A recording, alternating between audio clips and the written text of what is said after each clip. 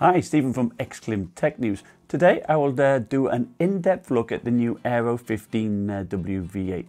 But before I launch into that, there are two things. First, this will be one of my last videos being Exclim Tech News, because I do want to change my channel back to Owner Disown, which I was what my channel name was before, and I will need a new logo, something that represents my videos and the way I like to help people make educated purchasing decisions. My plan will be to have t-shirts printed and use them as sell them, or prizes, gifts, that type of thing. So please feel free to send me your entries, designed entries by email, and for the winner I will buy them a game of their choice. And it is also time for my game giveaway, as I have reached 11,000 subs. Now I'll hide my friend here, the Geek, somewhere in the video. Just email me the time frame he is in, and I will keep the competition going for 24 hours and randomly draw the winner from a hat. Now, as usual, the winner can choose a game of their choice either on Steam or G2A up to the value of $60. Alright, so on to the Aero 15w V8. What do I think of it? Well, I like it, but it does have a few caveats.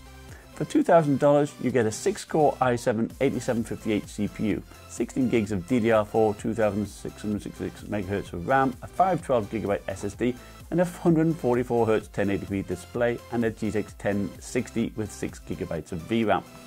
For an extra $370, you can get it with get the 15X with the same specs, but a step up to the GTX 1070 Max-Q GPU, and for $500 more, you can have the UHD panel.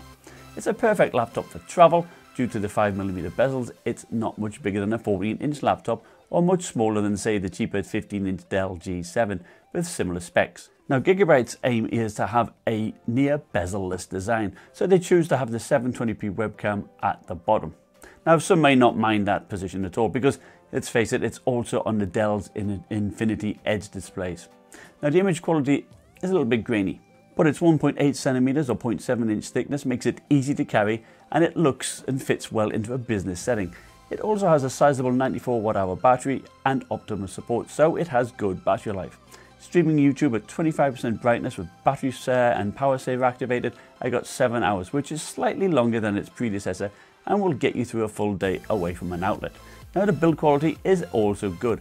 It's made out of aluminium, and the screen has minimal flex, and it's solid throughout. The 144Hz Full HD panel is IPS, and I believe it has a response time of about 7 milliseconds. It is Pantone certified and is nice and bright. Even brighter than the 7th gen, and at 50% brightness it is brighter than the Dell G7 at 100%. Indoors the colours are bright and crisp, and good viewing angles. And even with the sun shining on it, the panel is still visible.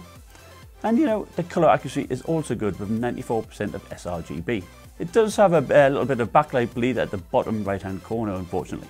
Cool air is brought in from some good venting underneath and expelled out near the hinge, which is typical for these thin laptops. The good news is that the critical areas of the keyboard remain nice and cool. The hinge area is about 41 degrees Celsius and the centre of the keyboard is 38 degrees. Underneath it does get very warm over the middle vents, but bear in mind this is loading both the CPU and the GPU, and if you're gaming you are more likely to be using this on a desk, but for general use it is certainly fine on your lap. Gigabyte have good fan control options as well.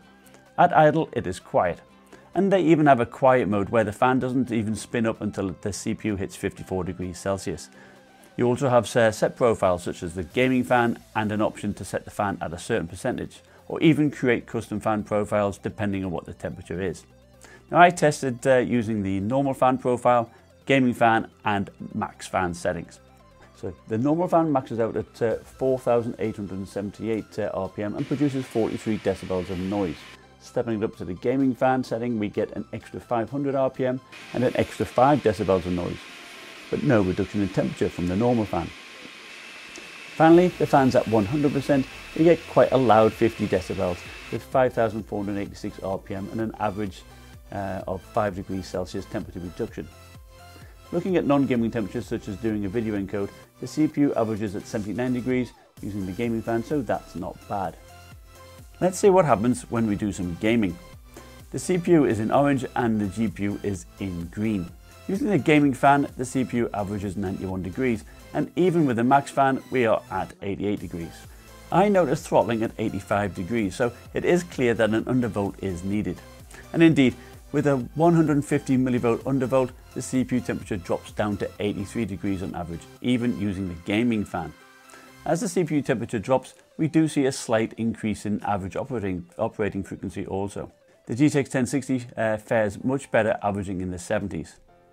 With a 6-core CPU, one would want to take advantage of its good multitasking ability. So I ran Cinebench and Heaven Benchmark continuously. Even from the outset, the Cinebench score of 725 was below that of the Dell G7, and subsequent runs saw the result go actually into the low 600s, whilst the G7 remains steady. This shows that heavy use will lead to performance degradation. Now the power supply they give you is 150 watts, but you will notice that the max power pull from the wall was 175 watts. This means that the extra juice will have to come from the battery, possibly limiting performance. So let's have a look inside. You have 2 fans with small blades and 2 shared heat pipes, and the heat sinks are also pretty small. You have 2 RAM slots, maxing out at 32 gigabytes. You have the Intel 8265 Wi-Fi card, the crucial SATA 3 SSD with read speeds of 530 megabytes per second and write speeds of 505. There is a second slot which you will notice is an NVMe PCI Express. Now near the 94 watt hour battery there are 2 2-watt speakers. It has a chiclet style keyboard with a distance of travel similar to its predecessor. The escape key also serves to activate as the max fan, which I think is extremely useful. The spacebar is used to alter the keyboard lighting. There are actually 3 brightness settings. It's good to see you have a number pad on such a small chassis as well. I didn't notice any of the key stutter that others had been noticing on Notebook Review, but Gigabyte issued Fusion firmware update 3.08, so perhaps that helped. But reports over at Notebook Review say it's a hardware issue, but I suspect it's probably pretty much isolated to just a small percentage of units. The Elan trackpad is smooth and remains frustrating as ever. Tracking is just okay and gestures remain poor. Gigabyte tell me that they will be having native Windows Precision drivers in the next generation, so I'll look forward to that. Now the keys are RGB and look cool. You can use their Fusion software to create various patterns, which is very nice. Another good feature is the battery indicator. Press the bottom right hand corner of the touchpad when the laptop is off and a series of lights light up showing how much battery is left. I also like the battery charging options to either charge it quickly or to prolong the battery life by limiting the level to which it charges. In terms of bloatware, we get Candy Crush and some kind of crazy Disney game, but it's not too bad. They do include Dolby Atmos software, which includes Sound Radar, which allows you to see where bullets are coming from or where footsteps are coming from. On the left hand side, we have the Ethernet port, USB 3 Type A, HDMI 2.0, mini display 1.4 and a combo audio jack. On the right there is a Kensington lock, the power port, 2 more USB 3 ports, a Thunderbolt 3 port and a UHS 2 SD card reader. Now I tested my Sony SD card, which is capable of 300 megabytes per second, to see how it performs. And as you can see, the card sticks out quite a bit. Now I saw 150 megabytes per second write, and copying the same file back to the SSD, I saw up to 450 megabytes per second, which is great. Now the 2-watt speakers are actually quite good, at about 72 decibels.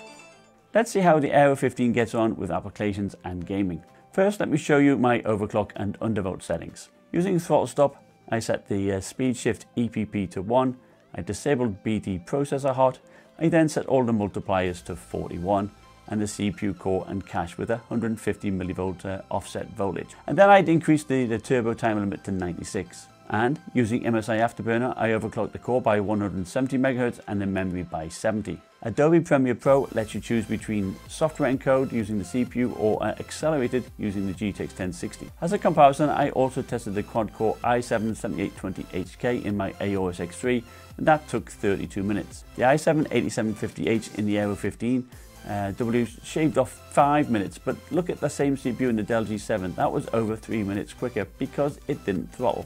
However, applying my overclock and undervolt settings yielded a 3.5 minute improvement, so I really recommend doing that.